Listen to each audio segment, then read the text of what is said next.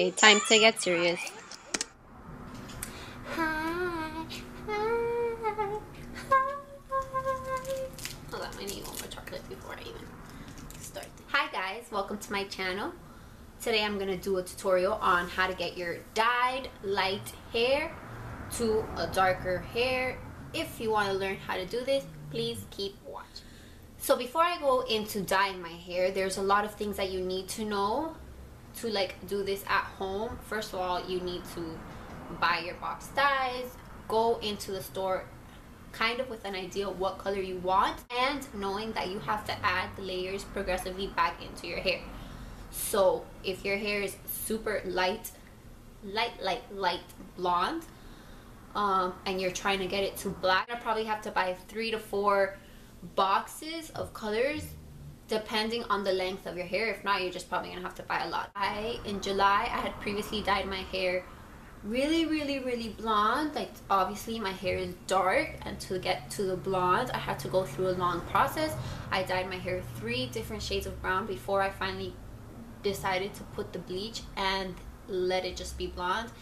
Then at that point you have to put toners, you have to treat it, you have to wash it with purple shampoos, you have to like try to keep it blonde.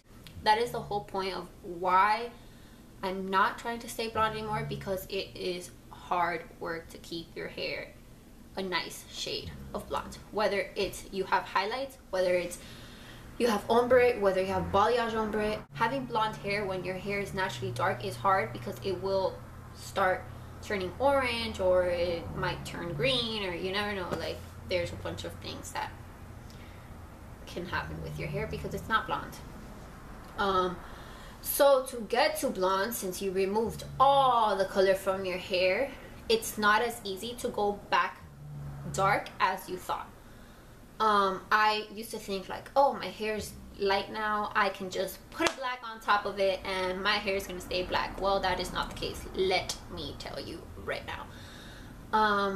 I had put a brown on top of my super light hair, and the result is still blonde. Like, my hair was probably brown for like a day, and then I washed it and I was in the sun and it turned super light again.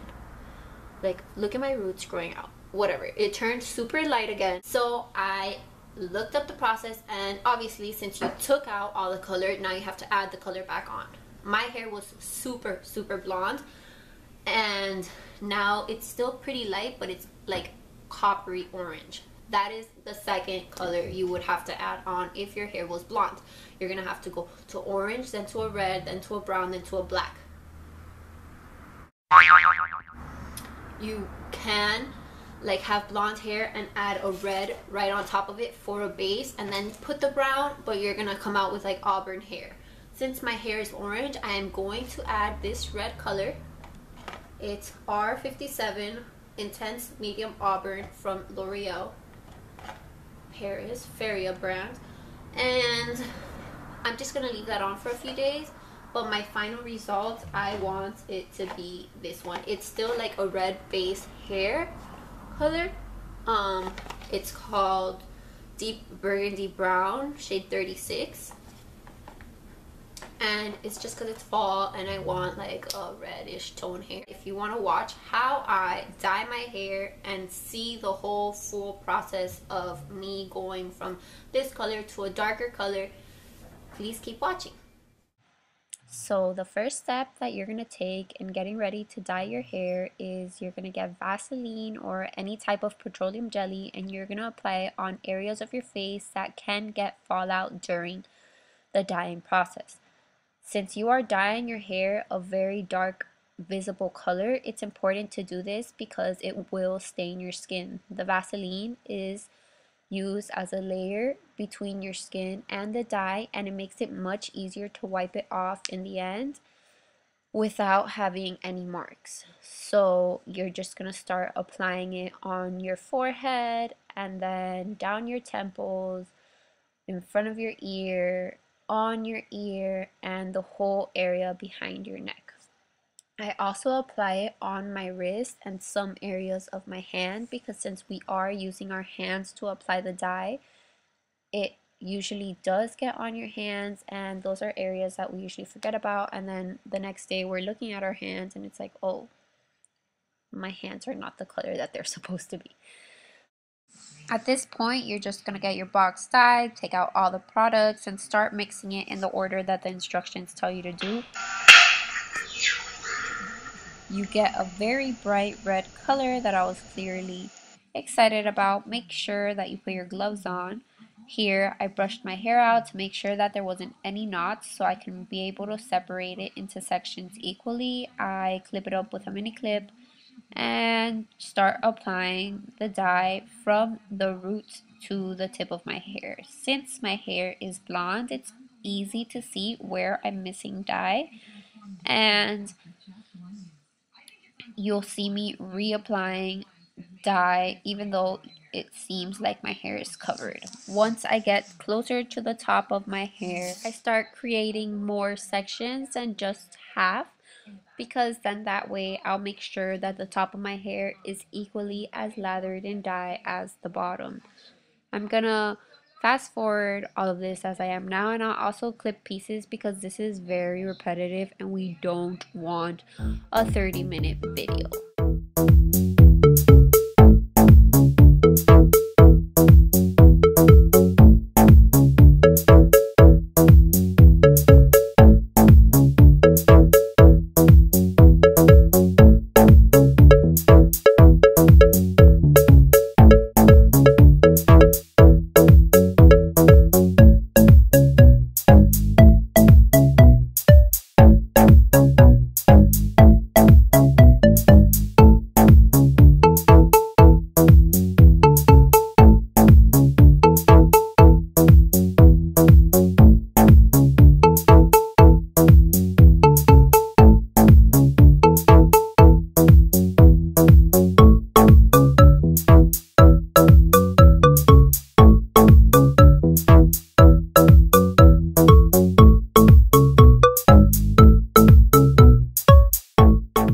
So here you wait 25 minutes, you wash out your hair, and you're done.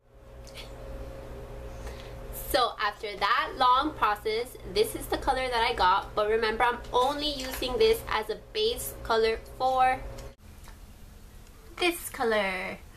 This is the final color that I got after that whole long process of dyeing and waiting and dyeing again. I didn't spend the hundreds of dollars at a salon, and I have the reassurance of knowing that my hair will not fade away. The whole purpose of the red in between the blonde and this color is so that this color can't fade into a blonde. By following the steps in this video, you can also take your hair from blonde back to dark in your own home without having to worry that it's gonna fade or anything of that sort. I hope you guys learned something. I hope you enjoyed this video. Please thumbs up, subscribe, and until next time.